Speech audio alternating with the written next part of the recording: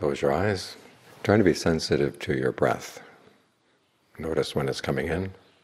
Notice when it's going out. Notice where you feel the breathing process in the body. Let your attention settle there. And then watch it for a while to see how comfortable it is. You can try long breathing, short breathing, fast, slow, heavy, light. Experiment for a while to see what kind of breathing feels good for the body right now. Because the breath is like free medicine. When the body is tired, you can breathe in a way to get over the tiredness. When it's overexcited, you can breathe in a way to calm it down. So try to take advantage of this free medicine that you've got here. We all know the basic principle that true happiness is to be found inside.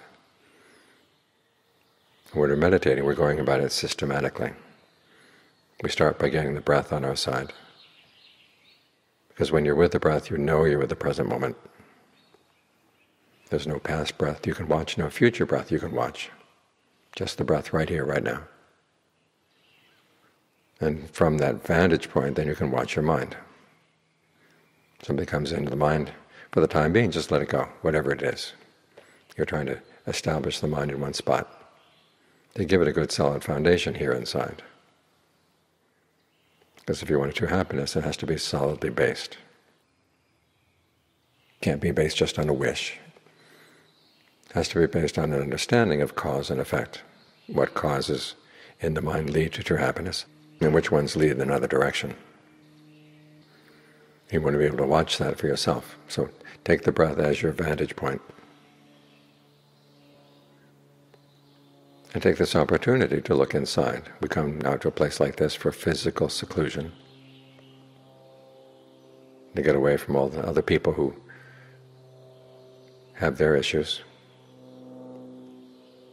and for which we're responsible, to give the mind some time to be by itself, so it can watch itself without interference.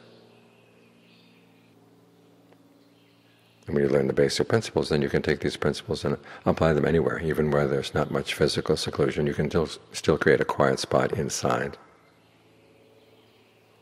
where you're at ease with your breath. The breath feels good. The mind is cheerful, happy to be here.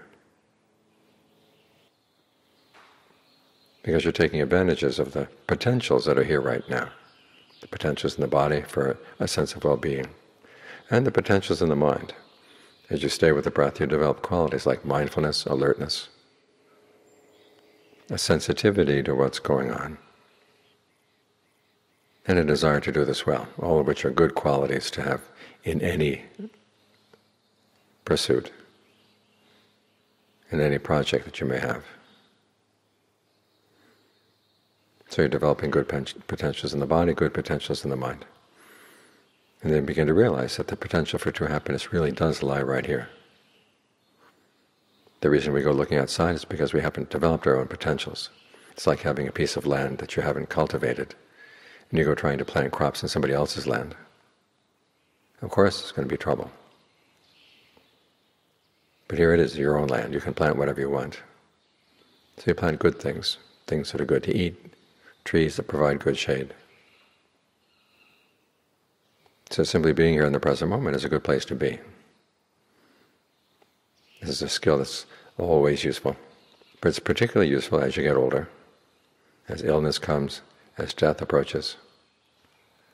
You want to be comfortable with the present moment, wherever you are, whatever the circumstances, so that you don't lose that foundation for a happiness that comes from within. So try to cultivate this foundation every day, every day. It's here, it's offered freely. When you breathe in, breathe out, there's nobody putting a meter on your breath yet. So breathe in whatever way you find feels good, feels right for the body right now, feels right for the mind right now. And strengthen the mind by being mindful, keeping the breath in mind, and being alert, watching what's going on. That way these potentials become a reality, and our desire for true happiness yields a happiness that's solidly based.